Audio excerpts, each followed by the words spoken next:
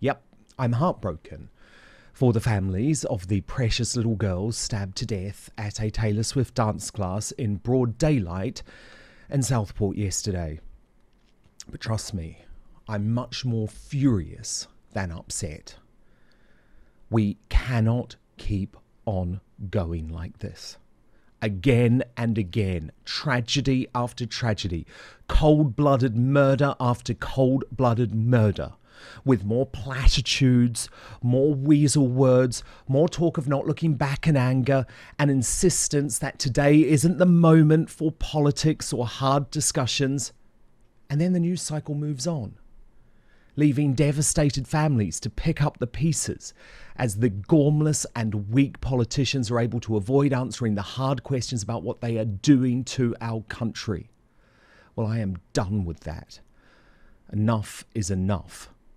We are importing extremism into our streets to the point where our children are not safe at a Taylor Swift dance class. It cannot go on. So I want to say sorry to 6-year-old BB King. Your country has let you down. And what an adorable little girl she was. Sorry too to Elsie Sancombe, a 7-year-old with a bright smile and an even brighter future. Your country has let you down. And sorry too to Alice Agua, 9 years old, also stabbed to death in broad daylight yesterday.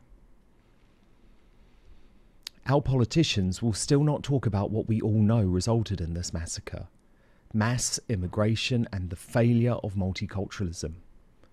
What else explains a 17-year-old teenager with Rwandan parents causing terror at a dance class that he knew would be attended by young girls? Assimilation is failing and our streets are no longer safe.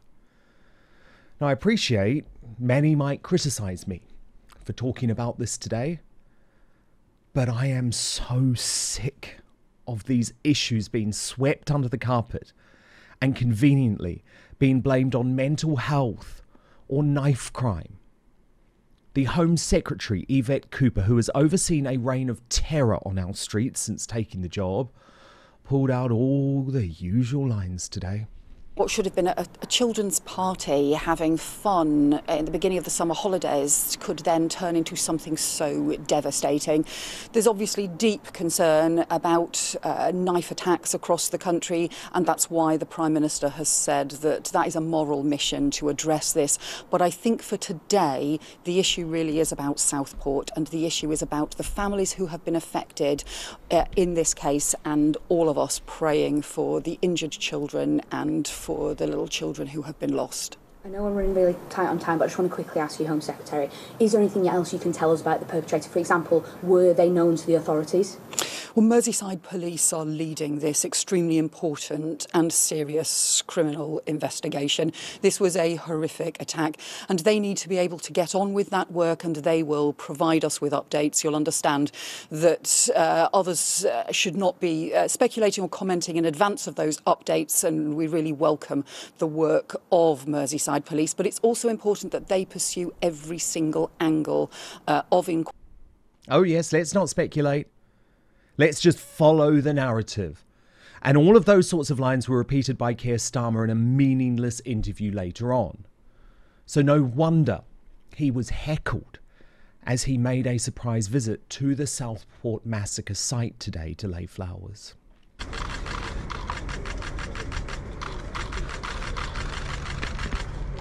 How many more children have died in our streets, Prime Minister? How many more children? How many more children, Prime Minister? Are we going to do something? Time to change, Starmer. Come on, it's needed. How many more children? Is it mine next? What's shameful? Bye-bye. You got your photos, off you go. Make a real change, Prime Minister. Make a real change! Our children! Go away! I just found out my friend's 9-year-old daughter. Good on those people. Now, I don't know if you could hear it at the end there, but there was one woman who said she had just found out her friend's 9-year-old child had been stabbed. So I feel and I completely understand the visceral anger from those patriots, and I actually believe it needs to be harnessed responsibly to force real change. I want to contrast two different reactions today. Scotland's failed ex-First Minister, Humza Useless, posted this on X. He wrote, "Simply awful. Our only response to the evil we witnessed in Southport yesterday should be an outpouring of grief for the children and adults killed in such a senseless attack. If you use such a tragedy to fuel bigotry, then you are the worst kind of humanity." But contrast that to the Neighbours actress, Holly Candy, a mum who now lives in London. She wrote on the same platform, "Lay awake all night next to my babies weeping. Could have been any of us. We're actually done for here. Wake up. Leave the ECHR. Arm police. Bring back capital punishment. Grow an effing pair. We are weak as piss, and the media needs to stop shoving a bunch of DEI shit down everyone's throats. You're destroying the nation." I know who I'm with. Talk of unity and the community coming together and holding our families closer is all completely futile. When 3 little girls are stabbed to death at a dance class, enough is enough. We are done. To react now, let me bring in today's superstar panel.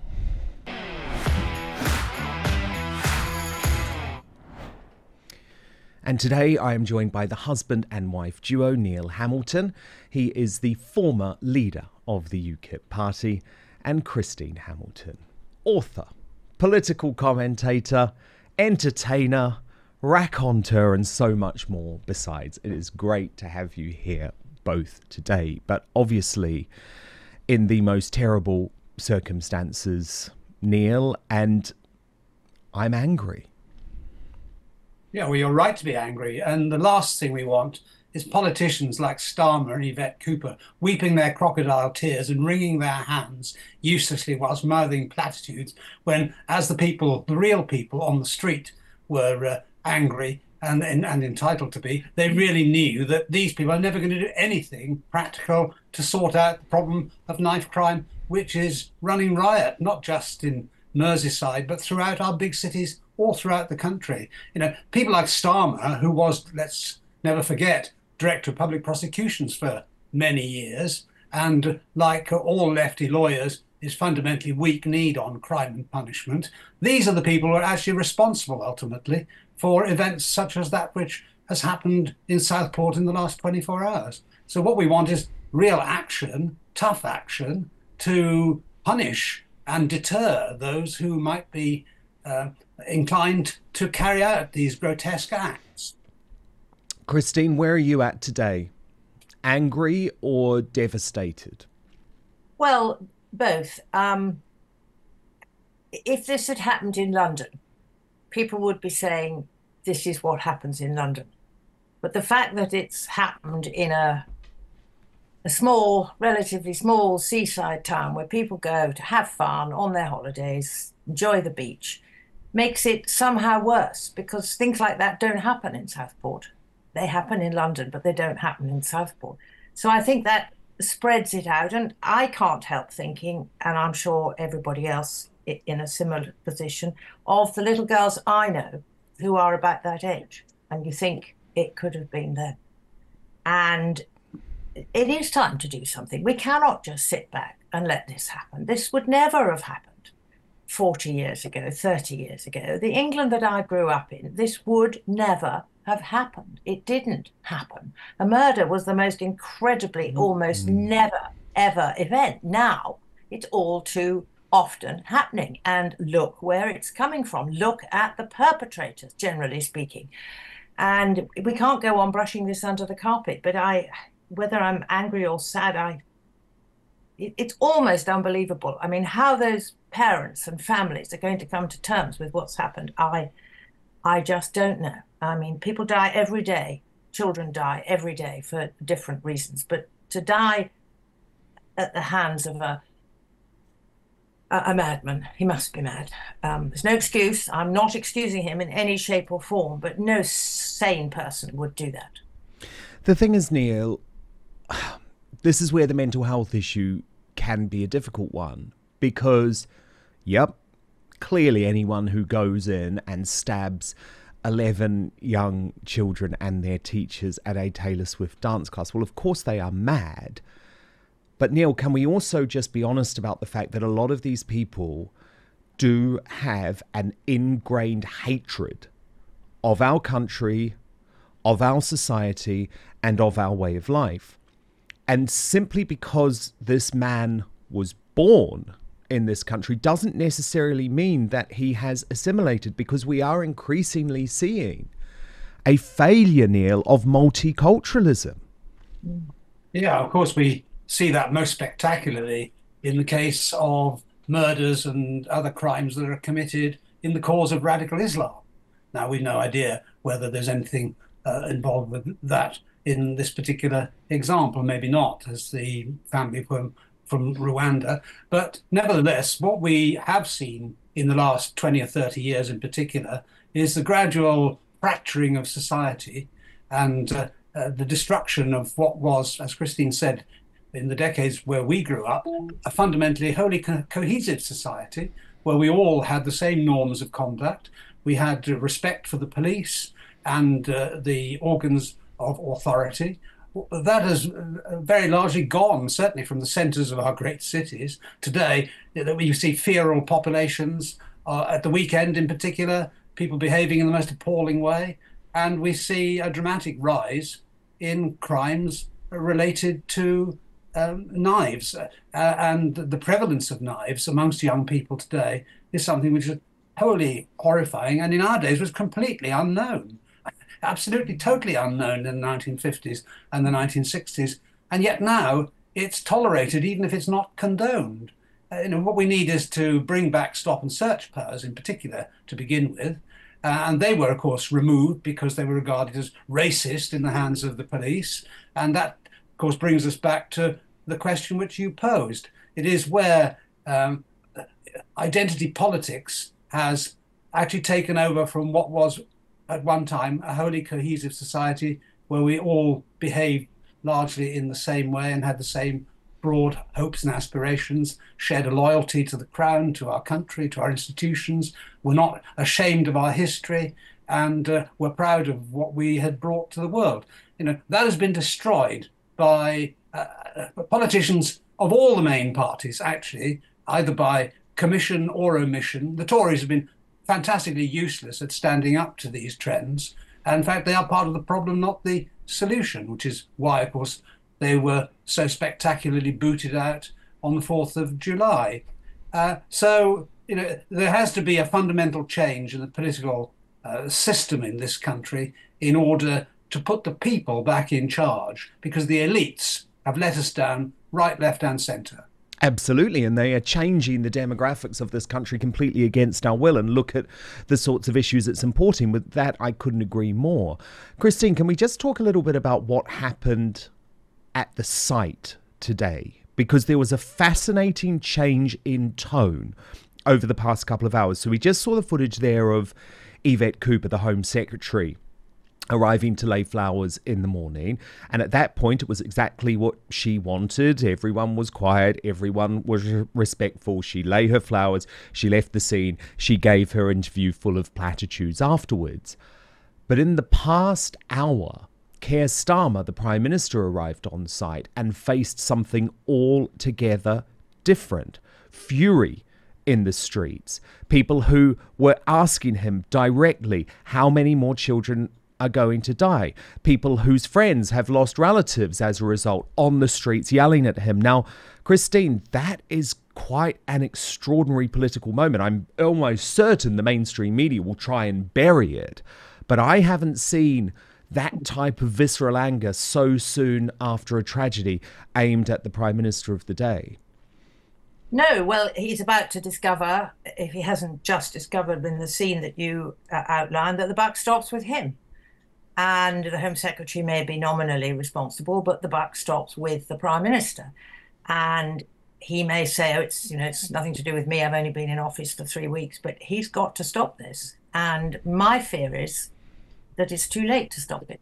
We have imported in various ways too many people who, as Neil said, they don't share our values, they don't share our norms, they don't share our history, they don't think the way that we think, and they have completely not assimilated. And my fear is that there are so many of them here already that it is too late to turn back the tide. I mean, good luck, Keir Starmer. I want him to succeed. We all want him to succeed. He is the Prime Minister now and probably for the next 5 years at least. And if he doesn't succeed, if he can't do anything about it, then we're all going to be, these situations are going to be repeated, and we're all going to be in this sort of state of anger. And I think it's actually wrong to talk about grief. You can't have grief for somebody you don't know. So it's anger and sadness, incredible sadness. But I think, Christine, what we can have grief for is the country that we once knew. Yeah. Exactly. And the country that is being lost in so many ways. Now, Neil, look. And why is it being lost? We all know why, don't we? Of course. Now, on that note, Neil, you know a lot about what Christine was just talking about, because up until very recently, you were the leader of the UKIP party and you had developed a very strong policy prescription about how you could stop illegal immigration. Now, you will have seen what Keir Starmer's policy prescription is, and Neil, it's doomed to fail, isn't it? He's put all of his stock on smashing the criminal gangs, which is exactly what has been done for the past 5 years. It's impossible to do that. So it feels like by turning illegal immigration into irregular immigration, Labour is almost accepting that we are going to continue to have an invasion of our shores. Well, they're either totally deluded or they're being dishonest. Probably a combination of both. We've had a war on drugs for as long as I can remember. Smashing the drug gangs has been one of the main aims of government's penal policy. That has been a total and absolute failure. All we do know about the drug gangs is they've now been taken over by illegal migrants. So that I think shows you how effective Starmer's proposed policy on legal migration is going to be. Their answer to solving illegal migration is to make all the illegals legal, to give them an amnesty. 100,000 of them are going to be given an amnesty, effectively. That's what they've announced already, and they've only been in office for 3 weeks. We're adding 750,000 people to our population every single year at the moment through a combination of legal and illegal migration. That is bringing about massive structural changes to the population of this country, and which will be felt for generations to come. And just the religious makeup of the country is changing out of all recognition. I took advantage of an hour before we came on air to look at the figures on the Muslim population of Britain, for example. In England and Wales, between the 2010 census and the 2020 census, our population grew by 3.5 million, and a third of that population growth was Muslims. So, I'm not saying that most Muslims are not peaceable and probably very decent people as much as you or I are, but nevertheless, the cultural norms that are going to be imposed upon the people of this country are very, very different from the ones that we grew up. Because remember, Neil, the polls show when Muslim people are polled, and of course this is their belief, so maybe it's not a surprise, but the majority of Muslims agree with Sharia law. The majority of Muslims agree that homosexuality should be illegal. I mean, I think it is fair to say that a large proportion of those arrivals into our country will not share many of our values and ethics, and that is part of the issue. Now, look, there's been some extraordinary media coverage over the past 24 hours, but I want to play you a particularly shocking moment from the British Bashing Corporation, who not only are trying to bury the real story, but what has happened to our public broadcaster? They can't even get basic facts right.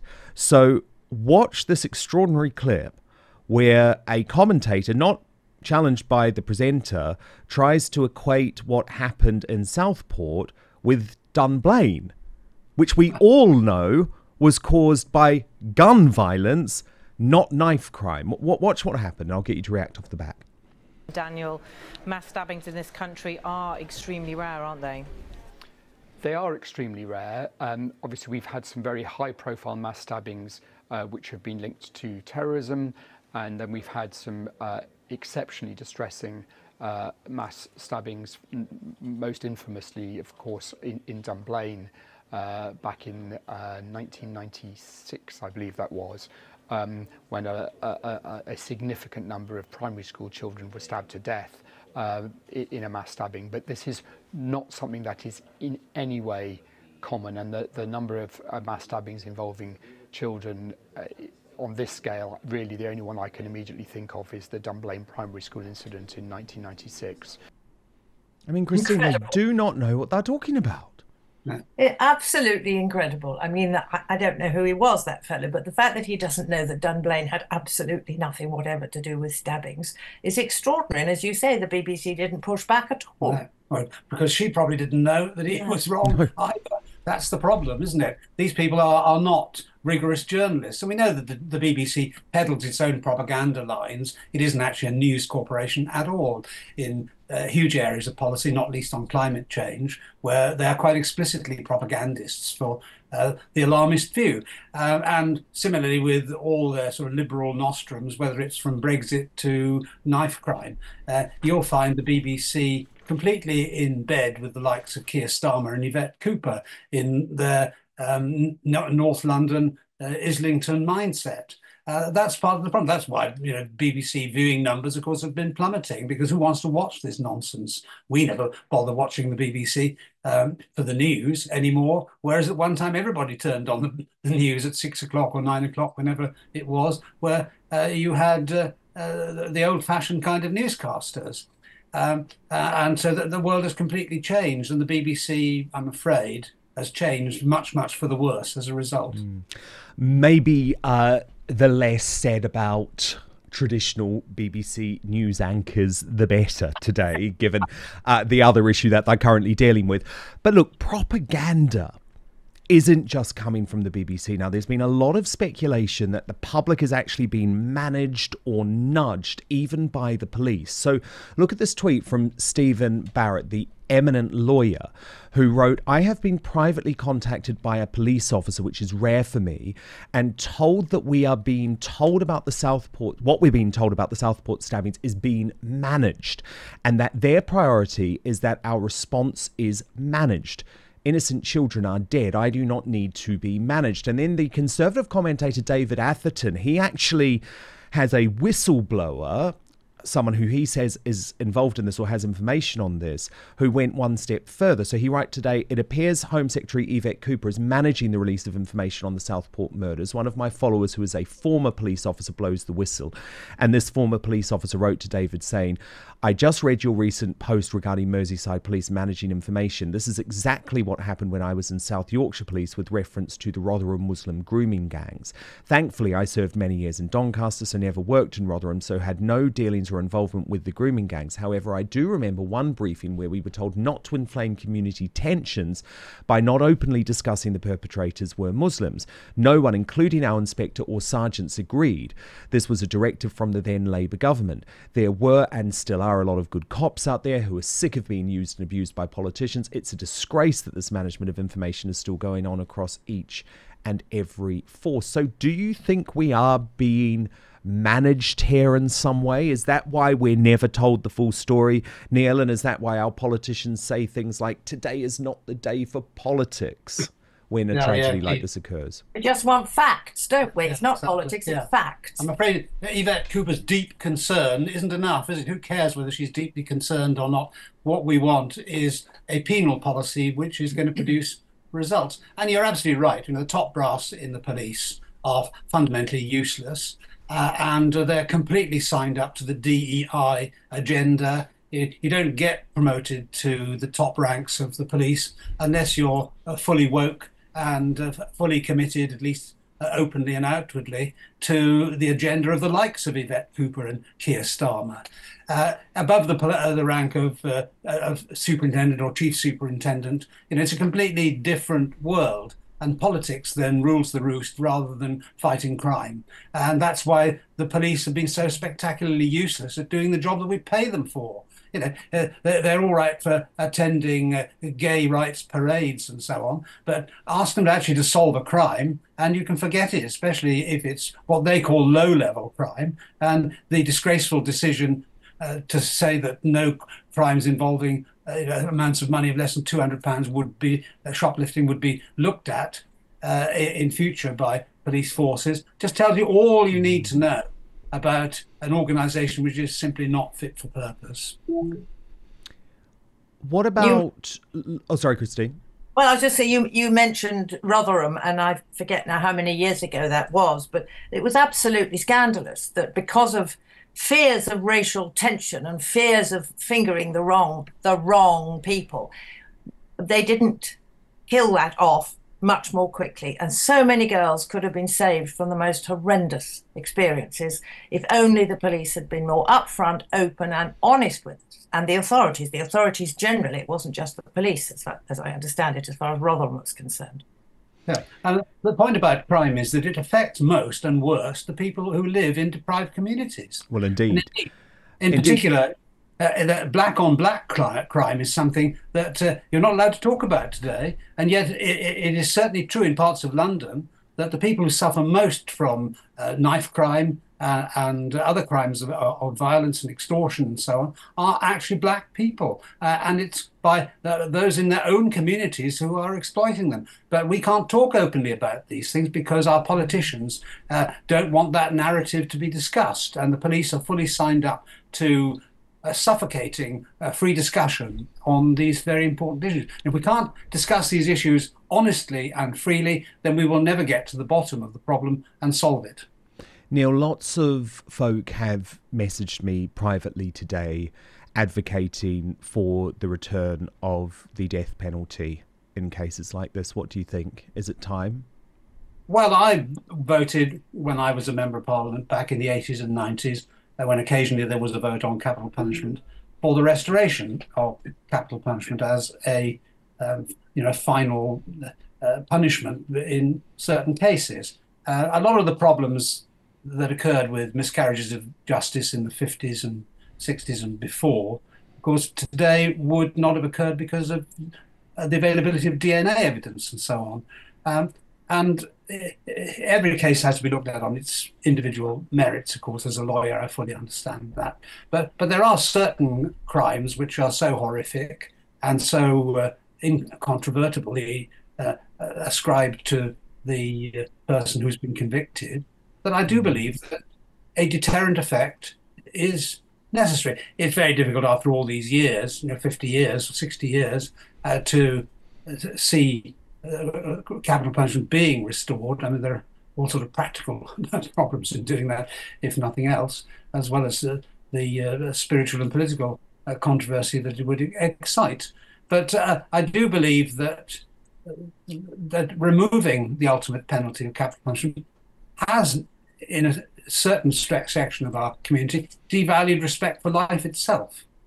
Christine, child killers, killers of police officers, do they deserve to be put to death, Christine? Well, I've changed my view on capital punishment. I used to be against it because I thought it was quite wrong for the state to sanction the taking of life.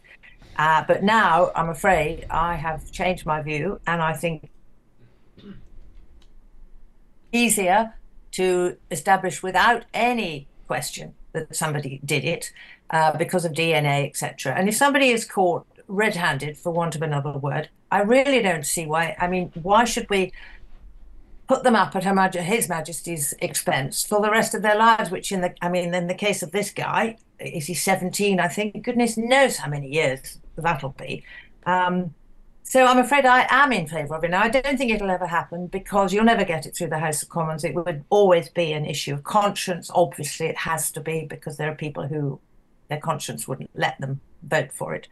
But I can see. On the other hand, I have to say that having experienced at the hand of the courts in this country a miscarriage of justice, personally, there is always the danger of a miscarriage of justice. But I think that is so infinitesimally small, and where there is absolutely cast iron, cut glass evidence, why not, frankly? Why not? They just don't deserve to live. They do not. The guy who's done this in Southport does not deserve to live. I mean, 17 years old, we can't assume anything as yet, but you would assume he could end up spending the rest of his life in prison. That will cost us tens of millions of pounds over the course of his life. Now, I want to share a fascinating... We could send him back to Rwanda. Yes. That would make sense, wouldn't it? That would make sense. I think we had a deal with them recently. Now, look, I want to share a fascinating exchange that I had earlier with Duncan Bannatyne on X. He's, of course, the Scottish entrepreneur, businessman, one of the original dragons. And I wrote, I'd actually posted saying the victims were 6, 7 and 9. Platitudes of don't look back in anger are no longer good enough. I don't know about you, but I'm furious. Duncan then replied saying, I am too upset to be furious. I want to know why so I can understand it all, but I doubt it will ever make sense. I replied saying, I understand that, but if we don't start to get angry, this is going to happen again and again. I've had enough. He replied saying, I agree with you, Dan, but I don't know what we can do. Maybe we need to get together as a country and peacefully march on Downing Street to demand our political leaders put a stop to it. But then he wrote something that shocked me but surprised me, not in a negative way, in a positive way, in an X post that sadly has now been deleted. This is what he had to say. I never really liked Tommy Robinson very much, but maybe he was right all along. Now, Christine, is it time for a bit of a reevaluation in the mainstream of Tommy Robinson and much of what he warned about? Of course, he was seemingly arrested after the very peaceful Uniting the Kingdom march on Saturday in London.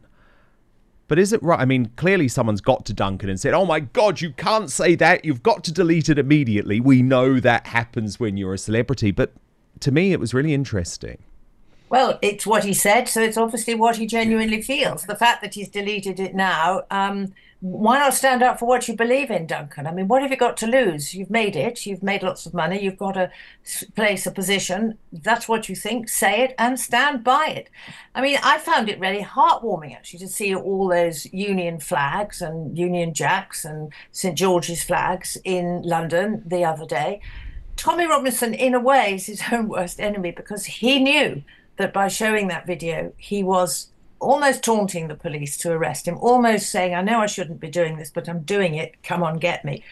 I wish he hadn't done it, because otherwise I think that rally, supported by so many people, was a wonderful display. It's at last the Brits are fighting back against all these endless rallies and marches from the non-Brits, shall we say. So I'm sorry that he was arrested. Goodness knows what will happen. I always worry if he's in prison, because he probably has a pretty grim time. We know he does. He's spoken about it. So please, Tommy, next time, if you know you're not supposed to do something, for goodness sake, don't do it. But, you know, look at them all there. They're up on the screen now, wrapped in British flags. It was wonderful, heartwarming. We should have been there. Yeah. Well, I mean, Tommy Robinson is an authentic voice of the white working class. And, of course, that's the one segment of society that there's open season on amongst the metropolitan liberals, and everybody else can be tolerated, but people like Tommy Robinson can't be tolerated. You know, he's done some pretty silly things in the past and sometimes unpleasant things, but if you look at what he's actually said, there's stuff on YouTube and other platforms which I've heard and seen over the years, including a speech that he made once to the Oxford Union, which is well worth listening to. You know, he's not a dimwit by any means, but I'm afraid that by his conduct, he's made himself into a bit of a pariah, whereas politics is about persuading people and getting yourself into a position where you can actually do something about the evils, ills which beset the nation. Tommy Robinson did want to join UKIP at one time, and Gerard Batten, who was the leader of UKIP at the time, was very keen to get him in. I said, well, there's very difficult to see how one could actually sell somebody like Tommy Robinson, and unless he addresses some of the problems which have made him into a pariah in the past. And so it never happened. But I don't believe that he should be demonised in the way he has been. He certainly shouldn't be targeted and treated by the police in the way that he has been. There's undoubtedly he's been discriminated against by the police establishment as a deflection from their own failures, actually. That's what it's all about. Yeah, indeed. To treat a peaceful rally of the kind that he has led more than once, and sometimes the police heavy hand comes down upon him, so that that's a news item to distract attention from the main story. Exactly. The establishment has wanted to shut him up for a long time. Look, finally, someone... Oh, sorry, Christine. So I was going to say, the mainstream media constantly call anything that he's involved with far right. Oh, yeah. What's wrong with patriotic? Exactly. Yeah, indeed, because they didn't describe the rival march led by Jeremy Corbyn as far left. A couple of quick breaking news stories that have also developed today. Both, I think, have some relation, actually, to what's been going on in Southport. Firstly, Anjem Chowdhury jailed for life, not before time, Neil, but should he ever have been released? Yeah, absolutely right. Yeah. And this man is a self-confessed terrorist, in effect. And the poisonous things that he has said in the past about the society in which he has voluntarily chosen to live are absolutely outrageous. No sane society could possibly allow a person such as Chowdhury to be at large in order to carry on his destructive work. Which he was for a long time, Christy. He was for a long time, as we know. And was it the Finsbury Park Mosque, I think, was it? Was that where it started? Where it all started. And this is all happening in plain sight, of course. This is the true story behind all this. The establishment has known perfectly well what's been going on for decades, and it's been growing and getting worse year in, year out, decade in and decade out, until we've got to the stage now where we have perhaps several 100,000 people who share his worldview nestled in our big cities in the United Kingdom. And as Christine was saying earlier on, what can we now do about it to change the structure of our population for the better? There's nothing in practice that we can do. All we can do is control the way in which people like Chowdhury behave. And if they step out of line in a way which is criminal, then we make sure they're prosecuted and they are banged up for as long as is necessary. I mean, he should have been banged up ages ago. People just pussyfoot around it because they're terrified of being accused of racism. Yeah, or Islamophobia. Or Islamophobia. Yeah, indeed. If you or I behaved like he did, we wouldn't be allowed to get away with it. Well, no. And speaking of the most appalling behaviour, and the reason I'm so angry about this one today, and I usually hate giving these people attention, but the reason I am so mad, right, is because I don't think our police are particularly well managed at the moment, but you see how brave they are at an event like yesterday in Southport, and you know that they need to be focusing on that rather than focusing on Joey Barton's tweets or the absolute despicable idiots from Just Stop Oil. So I want to talk to you about Phoebe Plummer.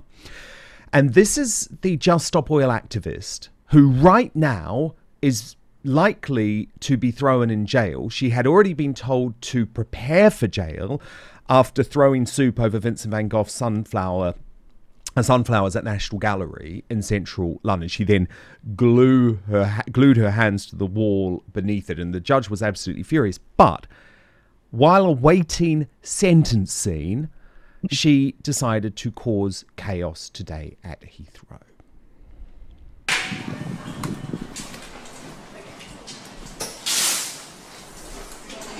Oh my goodness, sorry. What is it? Oh my goodness.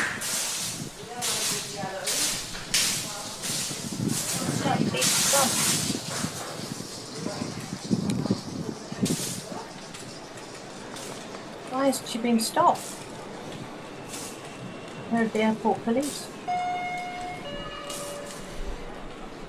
Well, exactly, Christine. Sorry, I was just hearing you there. Sorry, Why? I didn't know whether Well, no.